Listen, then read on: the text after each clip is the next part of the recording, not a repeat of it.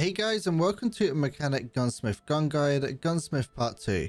For this task, you need to modify an AKS-74U to have 60 or greater durability, 58 or greater ergonomics, 550 or less recoil, 100 or greater sighting range, weigh 3.5 kilos or less, have 6 or fewer cells, have an AKS-74U Zenit B-11 handguard, as well as an AK-545x39 6L31 60 round magazine. Don't forget to leave a like on this video if you find this guide useful. So starting off, we're going to start off with the AKS-74U. Now Mechanic does actually send you this in your messages. If you've sold it, you need to make sure it's the AKS-74U and not the AKS-74UN.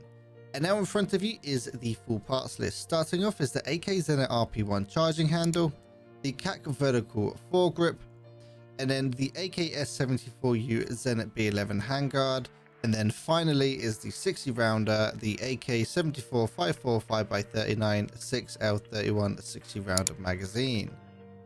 So starting off with the 60 rounder, as this is one of the most hardest items to get out of the actual overall task, there are a few ways to get this.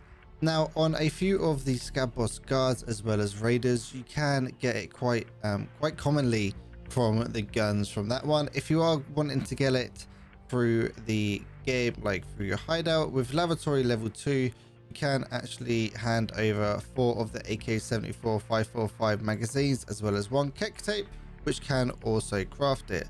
This can obviously get them from weapon crates and all the normal weapon gun parts throughout the world, and they don't need to be find and raid for this raid. So if you've got a friend who's got one, or pop over to our Discord, discord.gg/piranha_, they can also, well, we could drop you one if needed. So for the rest of the parts, we're going to head over to Skier and go to tier 1. This is where you're going to grab yourself the AK Zenit RP1 charging handle, as well as the AKS-74U B-11 handguard. Now for the CAC vertical foregrip, you're going to head over to Peacekeeper tier 1, and for $32, this is where you're going to buy the item. Now when it comes to assembling the gun, what you're going to want to do is take off of course the 30 rounder, but when it comes to actually taking off the wooden part, you want to make sure you take off the part so that you have this little red section which is the gas tube. If this is off and you're trying to put the B-11 handguard on, it won't actually accept it, so make sure you take this off correctly. So let's whack that on, whack ourselves the CAC vertical grip, the RP1 charge handle, as well as the 60 rounder. Make sure you do have the muzzle brake on the gun, as this is required, and don't forget to fold the gun as well. Make sure it's over 60 durability, and make sure it's the AKS-74U gun and not the AKS-74UN. Also make sure there's no bullet in the chamber, as well as no bullets in the magazine either. And then this is the fully finished build and ready to go.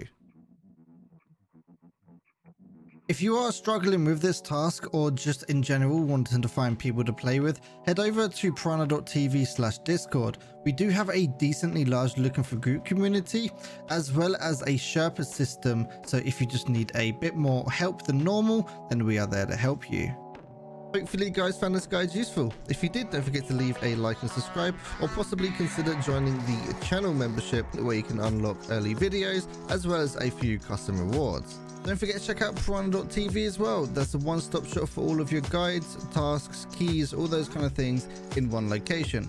Hopefully you guys found this guide useful, and I'll see you in the next video. I was gonna say.